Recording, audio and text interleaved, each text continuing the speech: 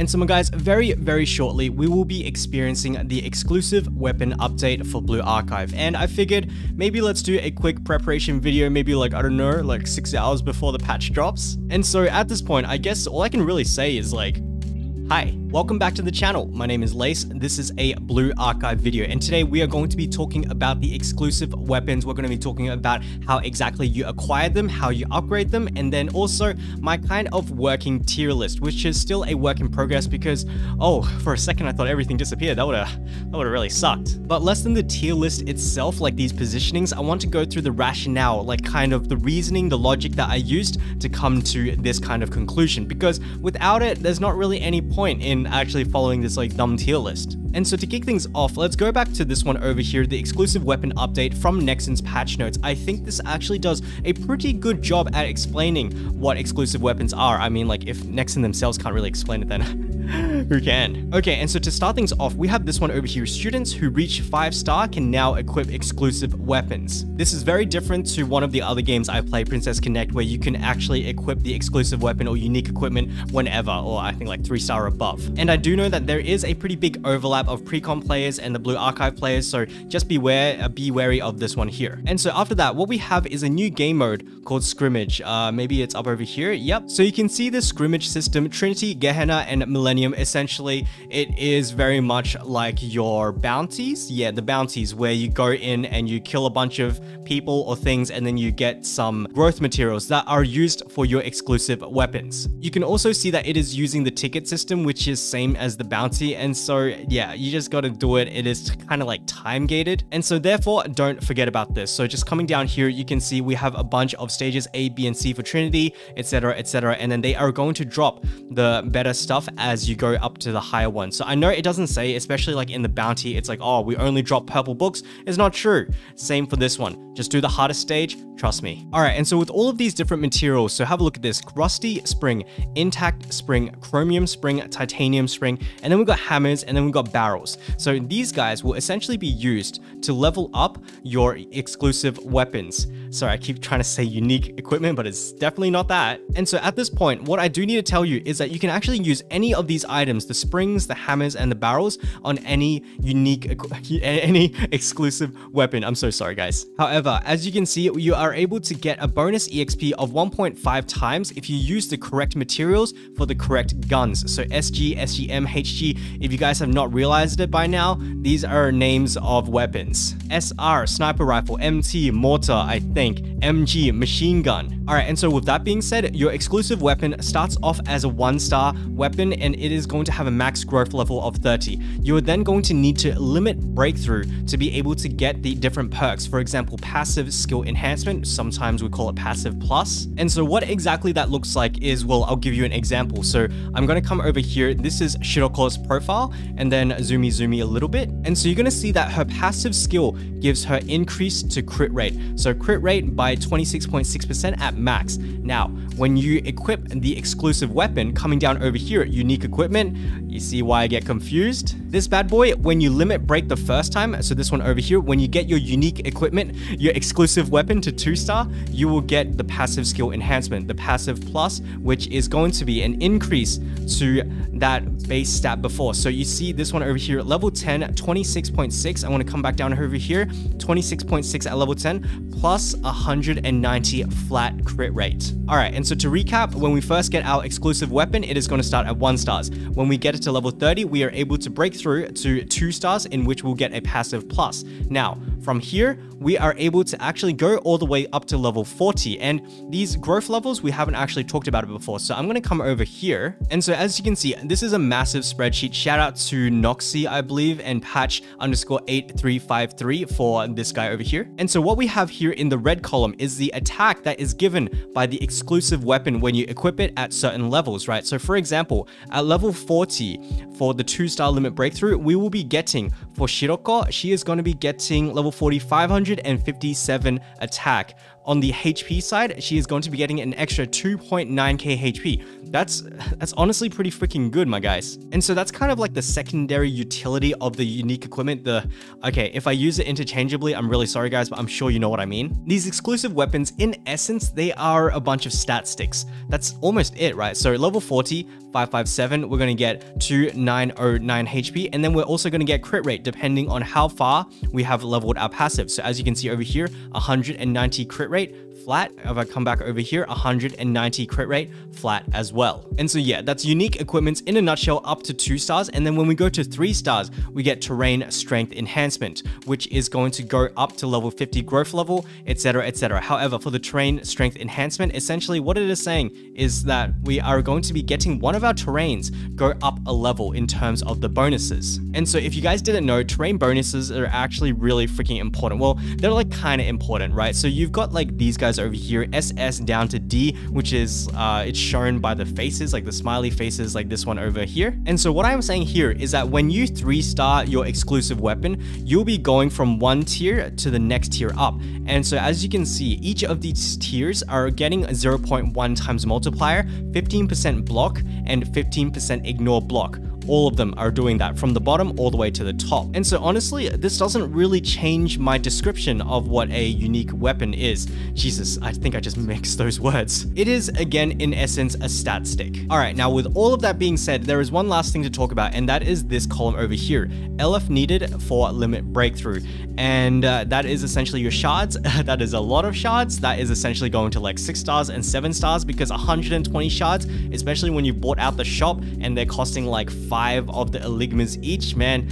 I don't know about you guys, but I'm gonna be one broke sensei. All right, so with all of that being said, I want to talk about this guy over here, which isn't actually 100% complete because I've been working on it and I haven't gotten much feedback on this yet. And so to complement this tier list over here, I have a bunch of commentary, and it's essentially a bunch of different rules where I'm like, this is how exactly I formed this tier list. And so let's run through these rules real quick, starting with number 1. DPS gets top priority if they have a good exclusive weapon passive offensive stats. So I'm talking if they're getting the attack, if they are getting the crit rate or the crit damage. There are some cases where the character, the unit such as Haruna, is going to be getting like a trash stat. We know that Haruna is indeed a blue DPS, and so her preferred stats would be attack, crit rate, crit damage. No, she's getting HP, guys. She's getting HP. And so using that kind of rule, you can see why I've actually bumped Haruna down to a B. I might even say go to a C, but Haruna, there are some other rules that will be explaining why she is at a B, okay? So coming down to number 2,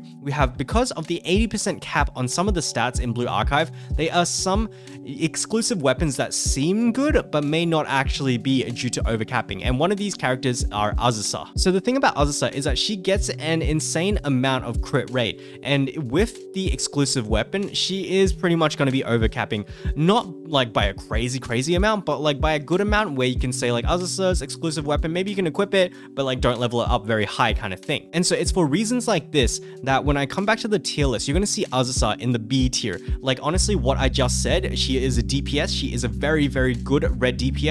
She should need crit rate, crit damage, and attack. She got crit rate. Why is she bad? Because it's not actually improving her if she is hitting cap anyway. Okay, and so with that rule out of the way, I'm going to come back to number 3. Despite rule 2, EW exclusive weapons still give a good amount of base stats. As you saw over here, some of these characters are getting a lot of attack and a lot of HP. For example, I can see Aru over here. She's getting freaking like 737 attack at level 40. You've got freaking Arisu at 841. You've got a couple of others like 748 for Haruna, 894 for Hasumi. Like honestly, it gets pretty freaking cracked out because this is base attack. And so what I'm trying to say here is that there may be situations where you do need the extra bits of HP to like gain that survivability so that maybe you can push into extreme, or maybe you need the extra heals for like your Hanae or your Serena, like I remember from Hiero. Like this bit of healing over here as well as this healing over here could actually get you over to some thresholds to get that EX clear. All right, so moving on, next we have for number 4, the more frequently a unit is used, the higher priority they may have. And so that is why I put Haruna up here, because Haruna is used a lot. She's used in story, she's used in Peroro, she's used in Shiro Shirokuro. She's used in PvP. I know she's not meta right now, but I've been finding a lot of success with Haruna. And so because I use her so much, those extra stats cannot be a bad thing, right? Getting that extra survivability as well as extra attack. And if I'm using her in like 5 different places, frick, why wouldn't I slam it, right? However, this rule is a lot less applicable to your special units. So Haruna is a striker, she goes on the field. Special units such as Hanae, they kind of chill in the background and you deploy their skills and that's kind of it. And the reason for that is because remember that these exclusive weapons are essentially stat sticks. You want your stat sticks on the characters that are going on the field. The special units, they do give a percentage, a portion of their stats to the strikers. However, it's just not overly effective. And so that is why you're going to see units like Hibiki, units like Hane, units like Serena, like all down here, Kotama as well, because their main job to do, their main purpose is for Hibiki, it's her EX skill as well as that sub skill, which is giving everyone crit damage. And then something very, very similar to Kotama, where you're just using her for the EX attack buff up, and then I think it was attack for her sub skill. So you could certainly argue like, oh, Hibiki, her EX skill with the exclusive equipment is just going to get a lot stronger, so therefore you should equip it, and that rationale is correct. I would agree. So you could technically bump her up to a B, which is why I say this is still a work in progress. However, more than moving her from C to B, it's more about the rationale. It's like, why do you want to move her from C to B? It's because you are using her a lot. It's because you need more damage on an EX skill. Now that makes sense, so just slam it. All right, and so just on this more frequently used rule, essentially, if I go from the top down, Iori, she is essentially everybody's most used character if you have her. Maki, she's not used overly much, but she is used quite a fair bit, especially in the context of Bina, and the fact that she is getting such a strong stat for her unique equipment passive plus. I think she's getting attack speed up. Like, there is almost no way that you wouldn't equip Maki. And then we have a whole bunch of these A units, which are essentially a combination of being used a lot as well as having the right the right crit stats or the right HP stats if they're a tank, or the defense stats if they're a tank, etc. We've got Tsubaki, we've got Haruka over here, we've got a bunch of attackers over here. I know Izuna is getting crit damage buff, which is utterly insane. And then on top of that, I would argue that you're probably going to be using all of these characters very, very frequently. And so coming down to B over here, these are kind of like your less frequently used units,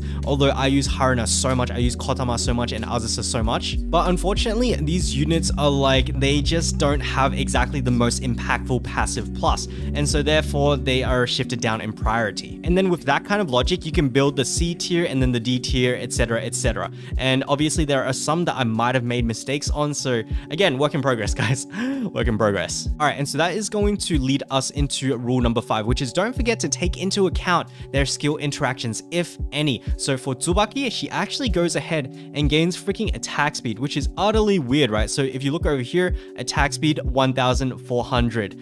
Yes, that is so freaking weird. However, coming back to over here, e.g. Tsubaki gains attack speed, which may seem trash, but it allows her to cycle more reloads, therefore increasing her defensive capabilities due to her skill 2, I think? Skill 1, I can't remember if it was like skill 1 or skill 2. But yeah, this rule doesn't apply to like a significant amount of units. However, like in Tsubaki, that one is really, really important, and there are a couple of these as well. And so the last rule I do want to talk about is the terrain modifiers are great, but a 1 increase in level, which is going from 2-star to 3-star exclusive weapon, is only 0.1 times modifier, 15% block, and 15% ignore block. Like, it's good, but it's not like something that like you must have to have, you know what I'm saying? And so with all of that being said, I would come back to this tier list over here, and I would say that I think I've built this tier list according to those rules. There are some which may be outliers, like this one over here. I actually like very rarely use her, so I would personally dump her down to a C, because my guys, if you freaking barely use a unit, what's the point of putting on the exclusive weapon for them?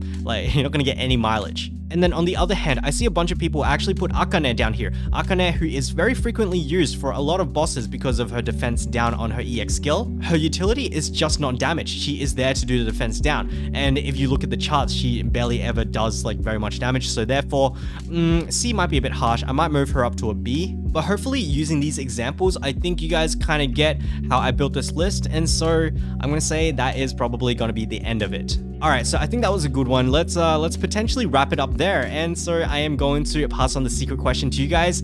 Are you guys ready for this exclusive weapon update? Because I can tell you, I am not. My Iori is freaking 4-star, like, and I have no freaking shards. Oh shit. yeah, personally, I feel like the investment is really steep, how you have to hit 5-star first and then you can get the exclusive weapon, but that's kind of whatever. It's not about me today, it's about you. Let me know down in the comments whether you are prepared for this exclusive weapon update. And so guys, if you do end up leaving a comment, I would really appreciate that, so thank you guys so much. If you did enjoy this video or you found it kind of helpful, then please consider leaving a like, subscribing to my channel, or even turning on that notification bell on. However, as your girl Shiroko once said, all good things must come to an end. So thank you guys so much for watching. I'll catch you guys in the next video. Bye bye.